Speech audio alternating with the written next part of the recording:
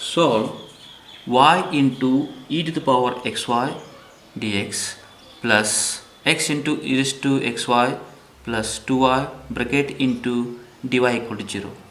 Now in this form, the given differential equation is this in this form: m dx m of xy dx plus n of xy dy equal to 0. Now first m y into e raised to xy and n x into e raised to xy plus 2y. Now first to check exact or not. Now differentiate m with respect to y partially. Now using product rule,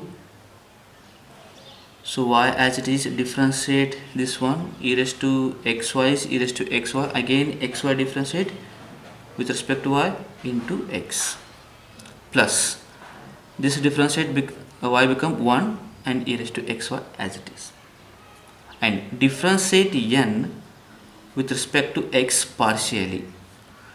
Now is a product rule, x into e raised to xy differentiate e raised to xy, again xy differentiate with respect to x into y, plus differentiate x become 1 and e raised to xy as it is, this is constant 0. Now both are same. Now therefore dou m by dou y is equal to dou n by dou x. The given equation is a differential equation is exact. Next, now integration of m dx plus integration of n of y dy equal to c.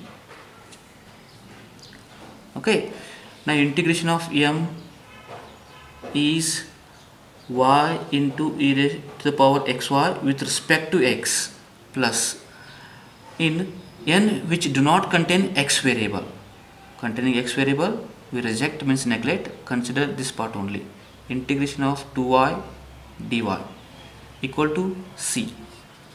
Now integration with respect to x means y is a constant, e raised to xy e raised to xy divided by constant. Constant means y is a constant divided by y, plus, and with respect to y means this integration y square by 2 cancel, is a y square is equal to c. Now y cancel. Now therefore e raised to xy plus y square is equal to c. This is a required solution.